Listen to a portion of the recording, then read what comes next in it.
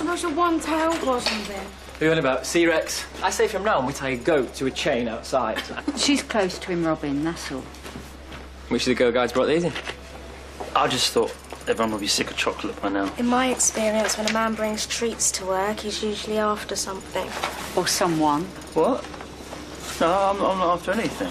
You've always reminded me of a marshmallow, Lofty. Guys, I think I might have killed a patient. Is that bad? Well, I happen to like marshmallows, especially the thoughtful ones. How's the head, Dr. Hanna? That's fine, thank you.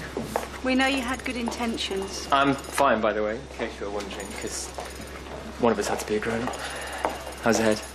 Well, it could do without all that pneumatic drilling going on outside.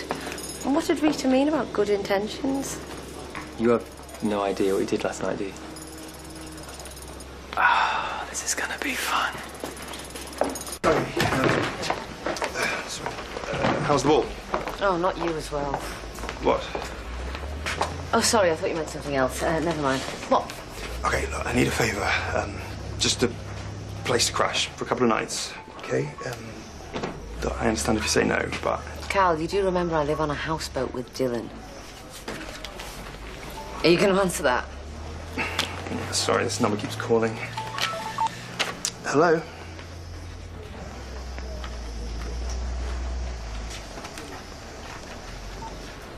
Who was it? Bank manager or barmaid?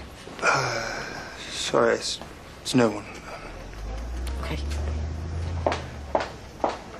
You guys all right? Cal? Outside, see what's happening. Yeah.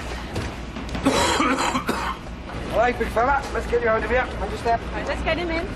Okay. Right, those of you requiring medical attention, you can go back inside, please. The rest of you, clear the area, please. Come on. Excuse me. Madam. Max, can I ask your advice on something? I've kind of got myself into this situation where I think someone's into me and I want to put them off. But subtly, in a decent way. Right, well, let me start by saying that's a problem I never thought I'd hear from you. No offence. I think you're supposed to add no offence. Spoken like a man who regularly needs to clarify his intentions.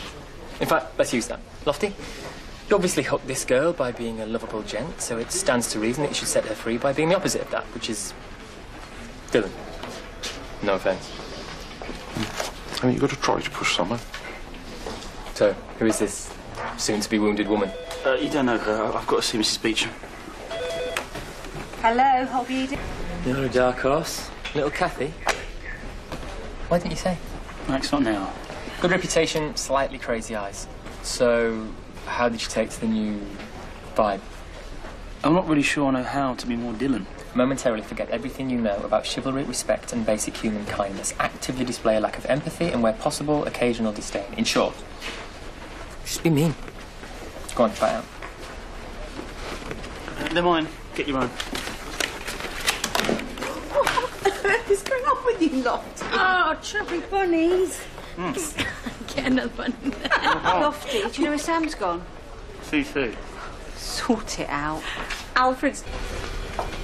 Oh, Louise. Yes, I know the lights are going. No, I don't know why. And yes, I'm trying to sort it. Something about a bloke from the States in a Celine Dion song. Yeah, you rest your weary legs. Zoe, how could you? What? Have you apologised?